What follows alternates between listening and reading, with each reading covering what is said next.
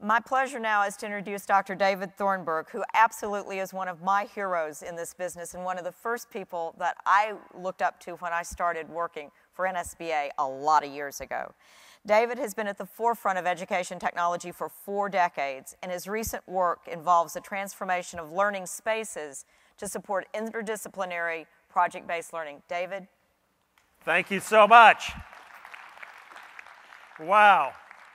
Well, the title of this talk, Learning on the Holodeck, has a subtitle, and the subtitle is Theaters Without Audiences. And as we go through this presentation, I hope that the concept of theaters without audiences will make some sense to you.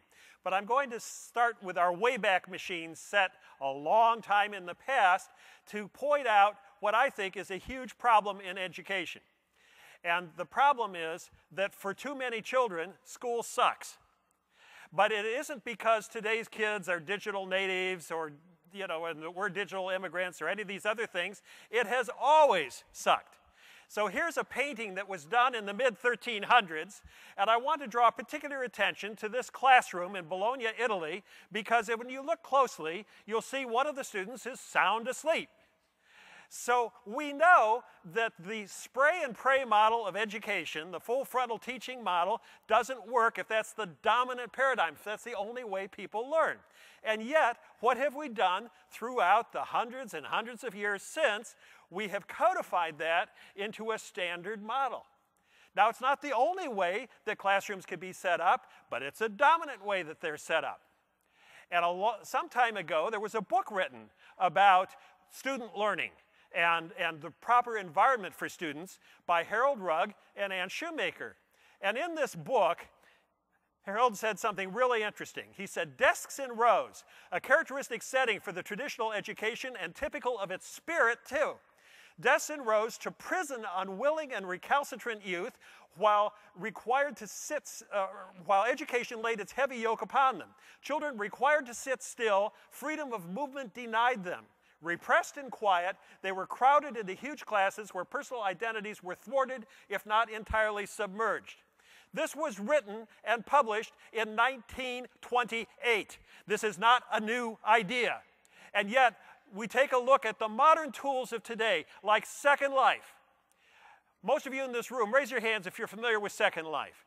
The way you move in Second Life is you teleport from one place to the next. You don't walk, you don't take a bus, you teleport. It's a future world. You can make anything happen. So I went to Second Life and I did a random search on classrooms, and what did I find? A classroom in Second Life looks like a regular classroom. What are they thinking? You can have anything, and we replicate a model that we know hasn't worked since 1350. So that raised the question, is there another way? And when we talk about the things that were just presented so eloquently, for those kids who are really self-directed, who want to go and pursue knowledge on their own and take control over their projects, yes, there are ways to do it, and there are some people doing a brilliant job at it. For example, Walt Disney. You go to Epcot and you go into a project like Mission Space, and you are completely immersed in a 3D environment where you're learning how to navigate a spacecraft to another planet and land it, if you're lucky, successfully without crashing. The problem with this is that this learning environment only holds 4 people at a time, and the mission is fixed. But it's an interesting idea. Google raised the bar a little bit at the TED conference this year with something called Liquid Galaxy. Liquid Galaxy is like an elevator with glass windows, except the windows are display screens. And when you're inside Liquid Galaxy, using Google Earth, you now are flying above the Earth, and you could go any place you want, including undersea now, and navigating around this entire planet. Problem with Liquid Galaxy is it only holds 8 people. So if we want to really create an interesting technology-based learning environment for schools, it's got to hold at least 30 people. And so we did research on that, and the one that came to mind that worked really well is fictional. It's the holodeck that first showed up in Star Trek Next Generation about 25 years ago. And the holodeck is an empty room that can become anything under the control of computers. It could become a pirate ship. It could become a Victorian drawing room. It can become anything else. It could become a spaceship within a spaceship, if that's what you want to do. And we realize that today, with modern technologies, we could build kind of a holodeck, accepting that it wasn't going to be completely empty. It was mostly an empty room, but it could become anything that we wanted. And so we started a project called the Educational Holodeck. And the Educational Holodeck, the first thing we had to do was figure out how to really cover an entire wall with images. So our holodeck model uses a front viewport, and we've modeled this just using desktop screens. But when we have it on the wall, it's actually a screen 6 meters across, 1 meter high, which is pretty impressive if you're inside that room, because you feel like you're completely surrounded with images. And this is a schematic. This isn't exactly what our first room looks like, but it does show the front wall with these large displays, and then other projectors in the room on the other walls, so that when you're in this environment, you truly feel that you're immersed in a completely different type of learning space. And the Educational Holodeck has got 3 characteristics to it. The first is the physical environment. That's actually the easiest part of the whole thing. The second is the missions themselves, because the missions are interdisciplinary. We don't just talk about math by itself or science by itself. It's all interdisciplinary work. And that is reflective of real life. We don't divide real life into these nice little segments. They're interdisciplinary. The third part, absolutely essential, is staff development. For over 20 years now, I've been saying that if we go into schools with a lot of technology and we don't provide appropriate staff development, the only thing that changes is the school's electric bill. And so this is especially true when we start doing edge-pushing types of technology driven by inquiry and project-based learning. So on that, in that regard, the holodeck has 5 attributes. It's immersive, it's interactive, it's interdisciplinary, it's innovative in the sense that it supports student creativity and creative problem solving, and it's interesting to them. And if it misses any one of these, it's a failure.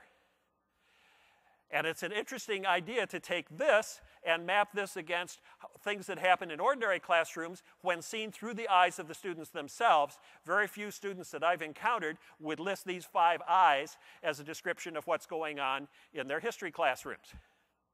Not that some wouldn't, but many would not list this. And when you have all 5 of these, you have a word that was used in the previous talk that I really like, engagement. And engagement is essential to learning. So with that in mind, let's take a look at a real project and some of the things that we're doing. As part of World Space Week this year, we did a project. This is a UN project with countries all over the world taking part. There were 5 entries from Brazil, only one of which was in a school, and it was our project. It was called Mission to Mars, The Search for Life, and it was a middle school project that we did, and it was the test run, the test flight, if you will, of the holodeck. We weren't quite finished, but we got things to the point where we could actually work with kids in it so that we could learn from it. And the way that this mission started out is with a driving question. And the driving question is, how could you tell if something is or was alive? I think middle school students ought to be able to answer questions like that. And so we thought that would be an interesting driving question to use on this mission to Mars. So we started out with a briefing. And the briefing was just based on history. And there was a little video that they watched. And in that video, they learned about Percival Lowell, who in Flagstaff, Arizona in 1895 spent a lot of time studying the surface of Mars with the telescope there, and he thought he saw canals on Mars. It was an optical illusion, and from these canals he concluded that Mars at one time had intelligent life. He was wrong about that. He was wrong about the canals, but that was the nature of the optics that he was using at the time. So there was this myth that there was life on Mars going back a long, long time. More recently, the students learned from this video about the Allen Hills meteorite found in Antarctica, which when examined under a scanning electron microscope shows what appears to be fossilized bacteria. And so they're just given this information. Then the Phoenix probe, the Phoenix lander, which found ice on Mars and also found salt, which, as you know, when you put those together, means that we're very close to discovering that Mars at one time had margaritas. And so the combination of these things leads to the suggestion that maybe there is or was life on Mars. Then, every spring on Mars, there is a release of methane gas. This year, 19,000 metric tons of methane gas released into the environment of Mars. Where's that coming from? All the non-biological reasons don't meet the criteria of Mars. The only option left, in most people's thinking, is biology. We don't draw conclusions for the students. We just provide the data and then let them loose to form teams to take a spaceship. This is the picture of the Beagle, our spaceship, from the Earth to Mars, and to examine it themselves. Now, they have a complete instruction manual on the spacecraft.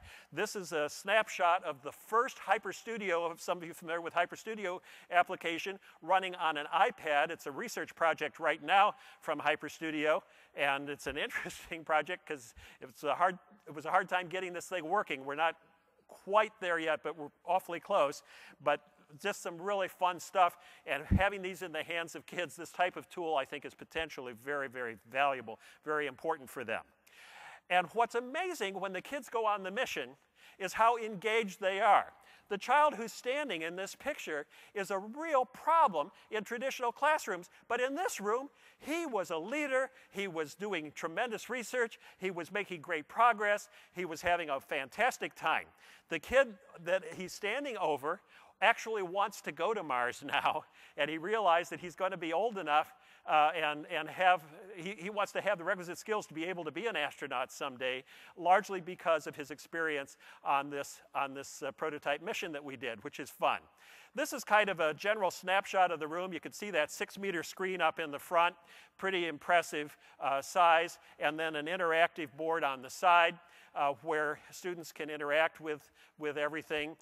That's the mission control panel, so they make choices there, and we use Celestia as the software for the Mars trip, and we've got it set up now so that as you do things on this board, the front screens change to be reflective of what the students are asking this to do. We do no direct teaching, and the reason is because every person in that room is an actor in a play. There's no audience. It's a theater without audiences. So you can't give a lecture because there's no one to whom to lecture. Everybody's an actor. And that means that the teacher has a role. In this particular case, the teacher is the mission commander. So with that in mind, we go ahead and get the project going. We have the students going through, and as they go through this project, we measure what it is they thought about Mars before they get started and what it is they know about Mars after the mission's completed. So after we get back to Earth, we do the final wrap-up, and the final wrap-up looks like this. Before, the students, and this was just asking them questions, thought that Mars is hot, didn't have any water, it's red, it's a solid planet close to the asteroid belt, you could see it with your eyes, it doesn't have life. These are just, some of these things are true, some of them not true. After the mission, they had a lot more information. It might have life in the interior, it has ice, it's cold, humans never went there before, has 2 moons, etc. They learned all of this with no teaching. They learned it through their own discovery, through their own projects.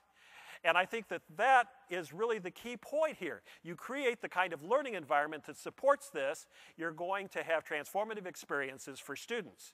So we're breaking the model of traditional spray and pray education, moving towards inquiry, project-based learning by something as simple as changing the furniture and changing the room.